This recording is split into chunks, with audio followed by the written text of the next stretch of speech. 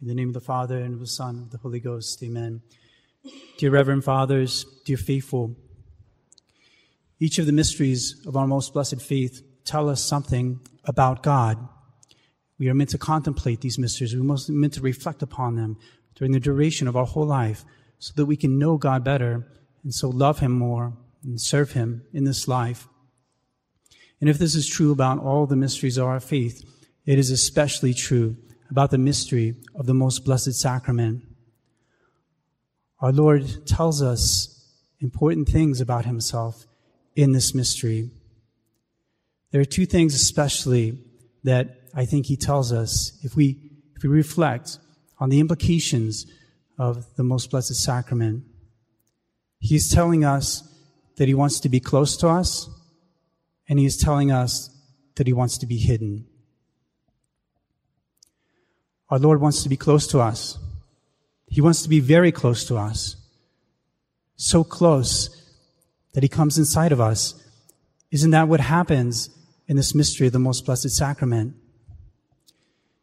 It is an invention of the great, powerful mercy of God for us. Because God has almighty power, He gets to design the natural order and the supernatural order. And in the natural order, you know that there's only one situation in which one person can be inside another person. That is, of course, when a child is in the womb of its mother, is being formed in the mother's womb. That's the only situation when one person is inside of another. Think of the closeness between the mother and the child during those 9 months. The child is dwelling there. What does our Lord do? Our Lord also designs a supernatural order. And He makes, through His almighty power, this situation where He comes inside of us. You know that He became incarnate. He was conceived by the Holy Ghost in the womb of the Virgin Mother. And from that moment, He dwelled on this earth. He dwelled in the womb of the most blessed Virgin Mary. And there was this period of 9 months where He was there in her womb, and she was forming Him with her own flesh. And we can think about how close Our Lady is to our Lord as a result. But this incarnation, this taking of flesh, makes it possible when our Lord comes out for Him to come also to us. And this is what He wanted to do. This is what He did. He decided that He would make Himself present all around the world in this most blessed sacrament by the power of the priest, summoning Him from heaven, making Him present on our altars so that He could offer Himself once more to the Heavenly Father at the Mass and then come inside of you because He wants to be close to you. Why does He want to do this? Why is this decision of our Lord? Well, obviously, it's because He loves us. He wants to come to us because He wants to love us. If you want to be close to somebody, it's because you love them. Our Lord knows that without Him, we are lost. We are like that crowd without food. We have nothing to eat. We are starving. We cannot survive. We will die. And He wants to give us Himself as our nourishment. We could ask Him this question, Lord, why do You come so close? Why do You want to come so close? Of course, we have the answer. We have the answer in today's gospel when He Himself first revealed this mystery, first revealed this intention of His most sacred heart to come into us. He said what He was about. He answers us, "He that eats my flesh and drinks my blood has everlasting life, and I will raise him up in the last day. As the living Father has sent me, and I live by the Father, so he that eats me the same also shall live by me. He that eats this bread shall live forever. I want to be close to you because I want you to live. Without me, you will die. I want to give you eternal life. That's the reason. But my dear faithful, while our Lord wants to be close to us, do we want to be close to Him? Do we have that same desire that He has? He has gone to such lengths to come inside of us. What are our dispositions when we receive Him? What's going on in our heart? Have we prepared a place for Him when He comes? Considering that this is the most important guest, far more important than any guest that comes to our home. Have we prepared our soul? Have we adorned it with the virtues that makes Him delight to be in our soul? The virtues that He loves especially, of humility and charity. What is our attitude when we go to the communion rail and then walk away and go back to our pew?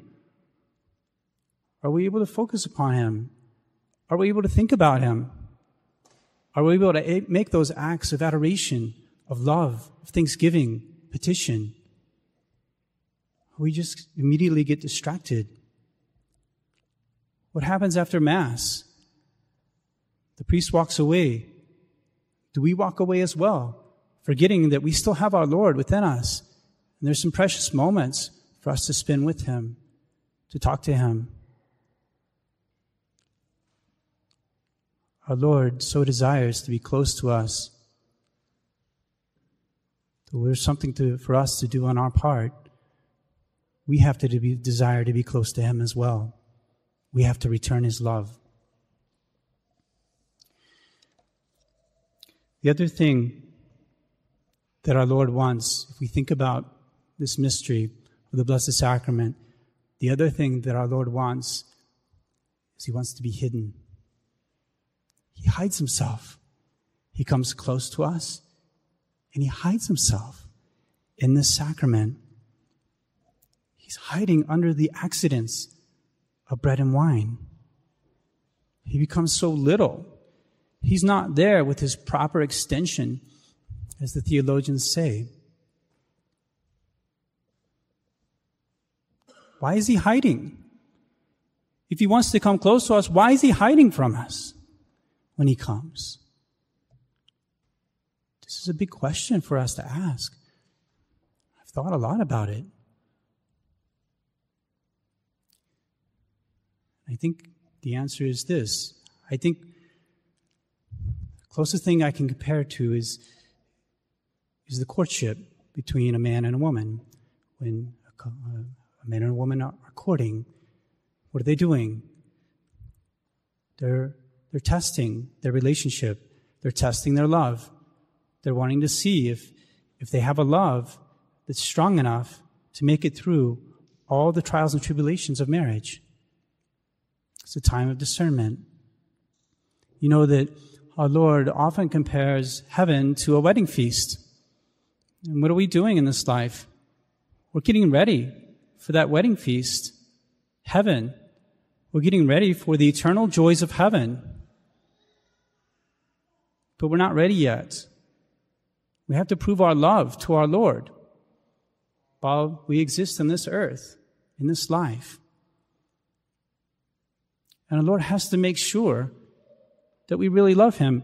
He has to make sure that He disposes us to love Him. He gives us an opportunity to love Him. And He doesn't spoil our motives. When a young man and a young woman are courting, as they say, they're seeing, okay, do we love one another such that we're going to honor one another, such that we're going to sacrifice ourselves for one another, such that we're going to be virtuous towards one another? Or are we just looking for ourselves? Are we just looking for our own pleasure? You know how much it spoils a relationship if they indulge in the pleasures of marriage. before the time of marriage comes. If I may say, if they don't keep hidden what is meant to be hidden until the time of marriage, it spoils their love. It makes it selfish, self-serving, and it makes them doubt about whether their love will last because they don't have that proper reserve. I think this is what is going on here with our Lord in the Most Blessed Sacrament. He comes so close to us, but he hides himself at the same time. He's testing our love. He wants us to prove our love to him. And so he gives us a way to prove that love through the virtue of faith. We believe, we love, we make these acts, but we don't see him.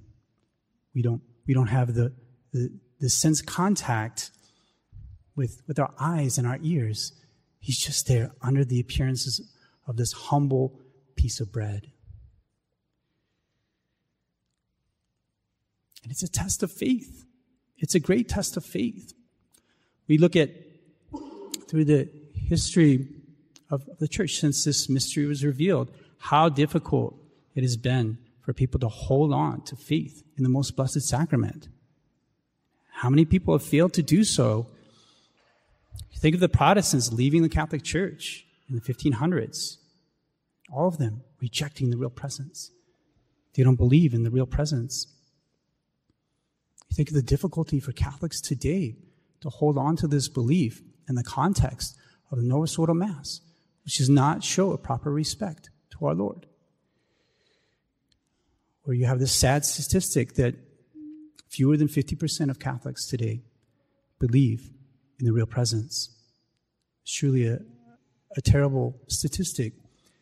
And there's this, I would say, very praiseworthy effort here in the United States this year from the bishops to promote devotion to the Most Blessed Sacrament. But at the same time, they don't want to bring back the Mass. That there is a proper environment for the respect due to the real presence. Faith in the Blessed Sacrament, because our Lord comes under these humble appearances, has to be carefully guarded, or it will be lost. Our Lord cannot do it any other way. He has to make sure that we truly love him. And if he just revealed himself in his glory and overwhelmed us, we would not love him in a proper way. It's like the apparition to Mary Magdalene after the resurrection. And she realizes it's him, and she reaches out to grab him, to touch him. And he says, "No, don't touch me, for I have not yet risen to the Father." Before my resurrection, it was a time for me to be with you.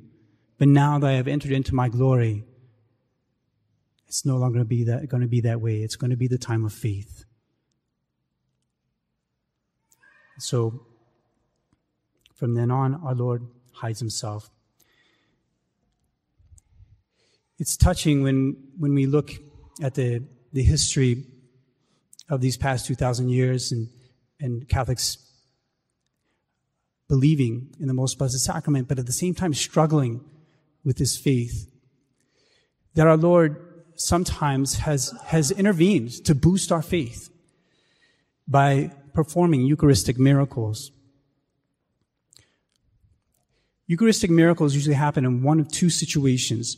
First of all, when there's doubt on the part of those who believe, but they're struggling with their belief. Secondly, when there's sacrilege going on, when the Eucharist is not being treated in the proper way. So, for instance, in 1263, there was this German priest who was traveling to Italy. He was near a place called Orvieto, where the Pope at the time was living at that moment. And he believed, but he doubted the Most Blessed Sacrament. And it was at the time of the consecration, and he pronounces the words of consecration. And immediately the host just starts bleeding. These drops of blood flowing over his hands onto the corporal. And he's just shocked. And he stopped the Mass. Because the Pope was nearby, he went to the Pope and he confessed to the Pope, I was doubting the Most Blessed Sacrament. And look, Holy Father, this is what happened to the host. It was a miracle from our Lord to confirm him in his faith in the Most Blessed Sacrament. To this day, you can go to Orvieto. You can see this corporal with the bloodstains upon it. In 1996, in the Diocese of Buenos Aires, in Argentina, there was a priest who said a Mass. After the Mass, there was a woman who came up to him and she said, Father, there's a host in one of those candle holders. Doing communion in the hand. Communion in the hand, people can just take the host. They can just run off with it. Or they can just throw it aside. Somebody put the host in the candle holder. So the priest took the host and he put it in a vessel of water. This is what you do. You put it in a vessel of water for the host to dissolve. And he put it in the tabernacle. A couple of days later, he opens the tabernacle and he notices that this host had grown and it had changed into human flesh. And the Cardinal Archbishop of Buenos Aires at the time, you know who it was? It was Pope Francis. Pope Francis, Cardinal Bergoglio, he said to the priest, we are going to take this, we're going to send it to New York to have it examined in a lab to see what this is. And they examined this host that had turned into flesh, and they said, this is human flesh. It's human flesh from right beside the heart. And there's no way that there should be any white blood cells in this. White blood cells, once they're separated from the body, they die immediately. But there's all these white blood cells in this piece of flesh. It was our Lord. He's saying, I'm here. I'm here in this most blessed sacrament. So, my dear faithful, by his invention of this incredible sacrament, our Lord shows us that he wants to be close to us and he wants to be hidden. It's so important that we want to be close to him. We are going to have a procession where we honor our Lord in this most blessed sacrament. We thank him, we praise him, we sing songs to him. And we're going to receive Holy Communion. And during this Holy Communion, we are going to try to be close to him, as close as we can possibly be. Let us especially ask his own mother, the Blessed Virgin Mary, for that grace, to have the same sentiments that were in her heart during those 9 months in which he dwelt in her womb, that same love that she has for her son, so that through our devout Holy Communions, our Lord may give us everlasting life. In the name of the Father, and of the Son, and of the Holy Ghost. Amen.